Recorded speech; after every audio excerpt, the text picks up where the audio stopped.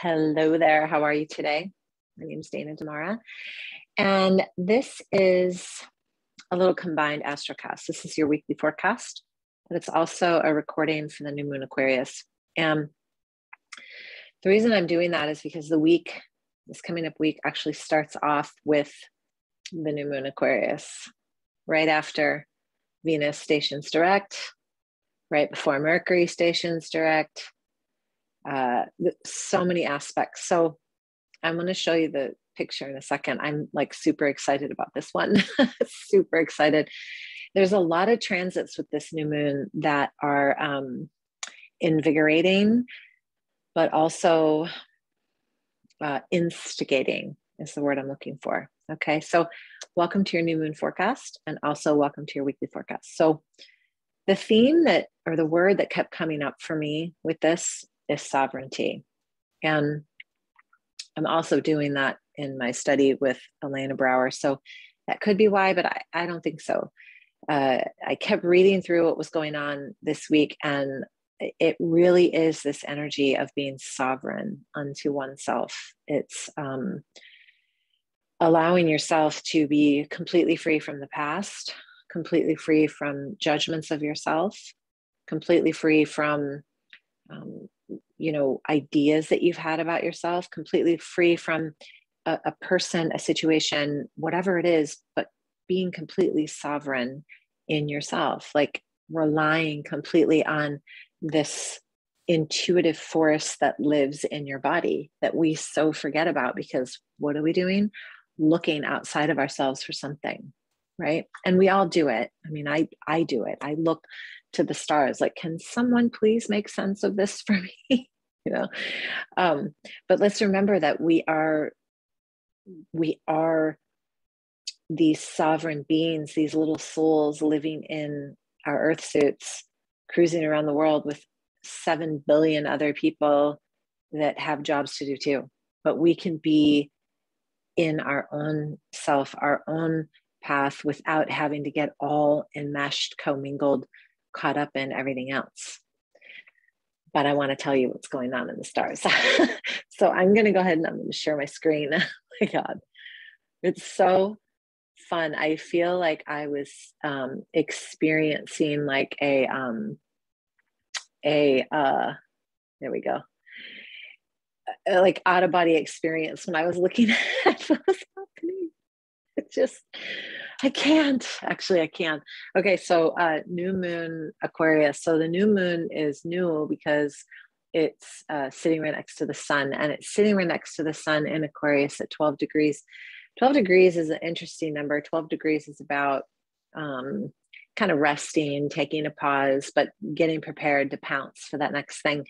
And the new moon Aquarius actually happens at, well, it depends on where you are. This is run for San Diego, which is 9:46 on January 31st, but 9:46 p.m. But say on the East Coast, it's 12:46 a.m. on February 1st. So the numerology might be a little bit different, and energy might be a little bit different, but overall we have some pretty powerful aspects here. So it does happen. The new moon happens in between 2 months, depending upon where you're at. So for some of us, it's still January. And then for others, it's February, which is kind of cool to think about and contemplate and have discussions about. But we're not going to go there today. What I will say is that the new moon happens right after Venus goes direct. Venus has been in retrograde for quite a while now, December 19th. And then it's also right before Mercury goes direct. And after Mercury goes direct on February 3rd of next week, please remember that it still has a shadow stage. So even though, I'm going to stop share, even though Mercury is going direct on February 3rd, there still is like the shadow stage, right? But point is that the new moon is happening right in between those two. And on February 3rd, when Mercury goes direct, all the planets will be direct. With a new moon in Aquarius, the sign of air, speed. And everybody go. That's the energy. And you don't want to be commingled with everybody else's stuff. when that is like happening, because then, 4 years from now, you're going to go, shit, I'm on someone else's path. This really stinks. Okay. So that's why, one of the reasons why I picked sovereign, many reasons why I picked sovereign. Okay. So we have this new moon and sitting in Aquarius, but I want you to look at this too. Saturn. Hey, Saturn. Just to remind us that there are rules to follow and things to do and systems and structures to abide by, blah, blah, blah. But Saturn really is kind of the rule maker. And sometimes we don't like what Saturn has to say. Saturn's been very at the forefront of the last 2 years. But Saturn kind of holds the key, like Saturn is the one that's like, look, guys, these systems are working, these systems are breaking, these systems are this is what's happening. It's the Lord of karma, Lord of time. And so just be aware that Saturn is conjunct this new moon. It's sitting there. It's just allowing us to be reminded of some rules and some restrictions that are either being placed upon us or that we are placing upon ourselves. But Saturn has a really sweet side too. Saturn just wants you to live your purpose. So Saturn recognizes your hard work, looks at your energy of, especially with a new moon, because remember, it's conjunct the sun and the moon. Okay. And so it's really about yay, you, look at you, you've done this, check, check, check, check, check, check. So kind of take a moment to, before this new moon in Aquarius whooshes you away, take a moment to a couple things. One, recognize where you're still holding yourself back. Okay. Recognize where there are some systems at play in your life that no longer really fit the mold of where you want your life to go now, and thank them and bless them and move on. And then also recognize the things that you've done to get here. Like if you're sitting here listening to an astrocast in January of 2022, after the 2 years we've had, start making that list of accomplishments because it's been a bumpy ass ride. Okay, I'm going to go ahead and share the screen again. And again, those of you who are new to this with me, and I'll apologize for cussing, but it happens sometimes. I can't help myself. Okay, so that's the conjunct to the new moon with Saturn. And then we have that bugger almost, it's 5 degrees square to Uranus, okay? Actually, Uranus is more squaring this new moon than it is Saturn, but they're all commingling. Now, Uranus is the ruler of Aquarius. So Uranus is the higher mind, the planet of change, the planet of liberation. So that's why we've had this Saturn-Uranus square for, I don't know, all of 2021. And it was almost like every single every single restriction that we placed on ourselves, either individually or collectively, would pull away and then come back in, and then pull away and come back in, and then pull away and come back in 3 times last year. Okay, on specific days, and that's a global thing too. You can read into that however you want, but I don't want you to be concerned about global. I want you to be concerned about you. Where are you craving freedom? Where are you craving to be liberated? Where are you wanting yourself to be free from the emotional patterns of the past, the emotional residue of the hurt, the pieces of you that you've kind of strewn about in all the things that you do, or all the roles that you play? What is really in alignment with your divine purpose? Because remember, Uranus is higher mind. I'm going to go ahead and share the screen. And Uranus is the ruler of Aquarius. So this is very much about looking at your attachment to things, to people, to places, and really allow yourself to reform your life in a place of complete sovereignty. Elena Brower, I've been listening to her. I joined her mentorship, and she talks about this feeling of sovereignty it's royalty. So where are you allowing yourself to feel royal and connected? And that falls into play here in a minute with Venus too, right? So we have this whole Venus energy too happening, where what we value, and remember, Venus is coming out of retrograde on the 29th. So whatever relationship stuff you have been working on since December 19th, it all comes back to what you value, how you value yourself, what you value in your life, your friendships, your love relationships, your money, your finances, how you want to put yourself out into the world. All the lessons have been presented to you on I was going to say a silver platter, but it's really not that way. It's more like a compostable plate, and you get to like pick out the things that still work for you and compost the rest, literally compost the rest. So I'm going to talk about Venus. Venus is actually trining Uranus with this. So Uranus is super active. Venus is trining Uranus with this new moon. And this is really about allowing yourself to maybe take on like a new creative project, or allowing yourself to feel joyful and abundant, and, you know, being excited about something new. We just ended this Venus retrograde where it's like, what are the big lessons? What are the big takeaways about myself that I learned during this time? And now that I've left some of that behind, gratefully, respectfully, lovingly, what can I do? Or how can I use that energy now? Not what can I do? I don't like to say what can I do, because I don't want us to ever feel like we have to be in a sense of doership, right? Thank you, Tosha Silver, for that one. Doership. I love doership. The other aspect that I really want, and then the other thing I want to say about Venus, which is right here. Is that at 11? Let me look, hold on. Yes, oh, of course, it's 11 degrees. 11 degrees Capricorn. So if you notice, first of all, we have a stellium in Aquarius. A stellium is 3 planets or more in one sign.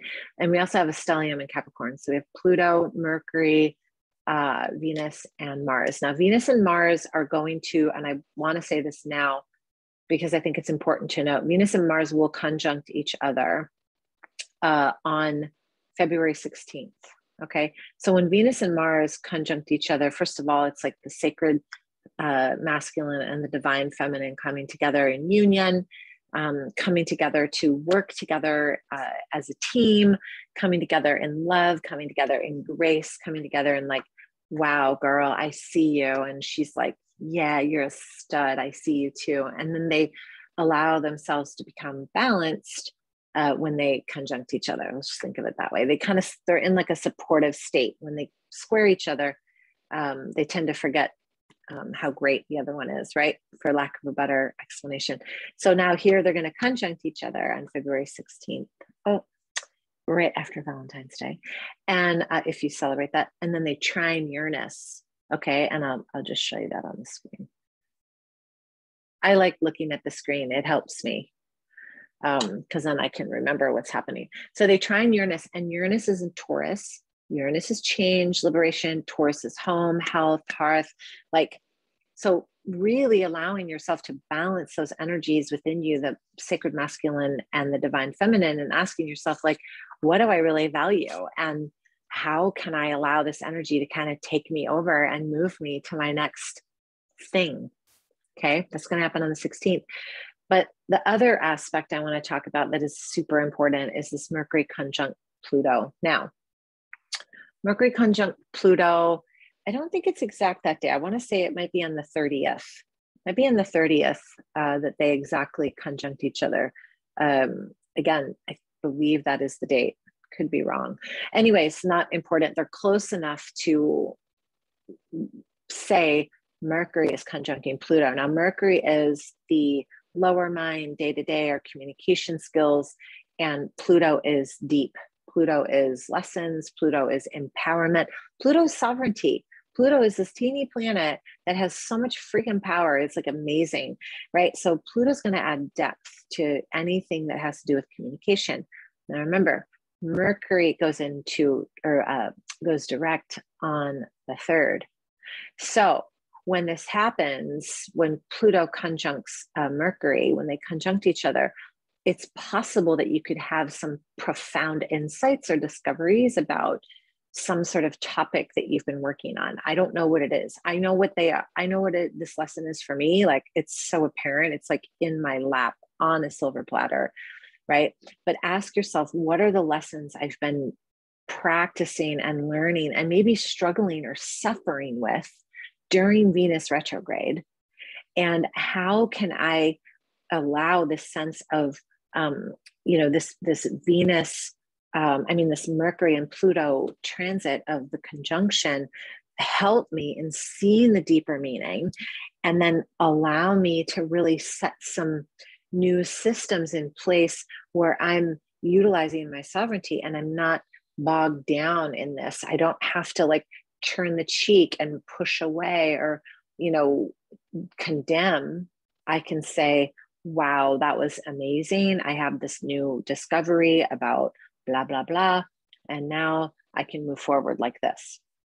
Keep in mind, after February 3rd, everything is going to go so fast. Like, I can't even tell you, so fast. Like, things are going to just start flying through the universe. When you have those experiences where you think a thought and then within like minutes it's manifest. Yes, that would be the energy. So be mindful of where those thoughts are. Be mindful of what you're focused on. Be mindful of where you put your creative energy.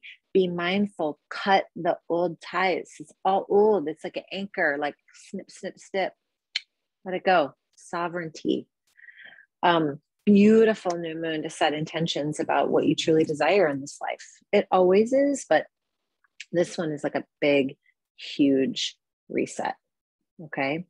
I think that's all I have really for you. I think the biggest thing to remember is that it's a lot of energy, and planets have a dark and a light, just like everything. Everything has that sense of polarity. So remember that Uranus can be a bit impulsive. Uranus can be like that little toddler that's like, let's do this. This is so much fun. I have this great idea. I'm going to follow it. Right. Thank God for Saturn, because Saturn's like, hey, really? Is this old? Is this really what you want? Like, use that energy to discern what's important. Don't be impulsive.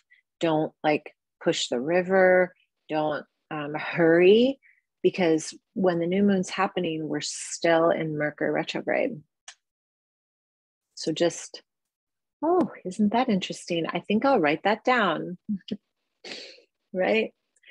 Oh, look at me being distracted by such and such a program that's only $33 for the next 24 hours. Do you really need it? Or is it just interference? Right? So allow yourself to be like a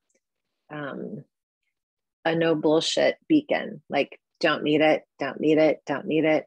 Yes, need that. Yeah. And then allow this new moon to kind of unfold, because when Mercury goes direct, it's going to be like a whoo, and you don't want to be experiencing interference or baggage that's not yours. Like, you only want to have like your stuff. Okay. All right. I think that's it. That's all I have for today. I want to thank you so much for listening. I never know who listens. I don't like pine over my insights and my readings, but if you do find this interesting, I would love for you to share it with your friends, and make sure you hit the subscribe button so that little bell goes off when I send you all the information. Plus, it helps me, because once we up our numbers at YouTube, I think I can start offering like some really fun stuff. And I don't know what that looks like, but we could give it a try, right? I am not hosting a New Moon Circle this time around, but I will be back at Alila for the full moon in February 16th, when Mars and Venus conjunct each other. Won't that be fun? So all the information to get a hold of me is on my website at danademara.com. And if you want your chart read, you can reach out there too. In the meantime, I hope you have like the most epically beautiful, magnificent day. And I hope to see you soon. Have a great day. Namaste.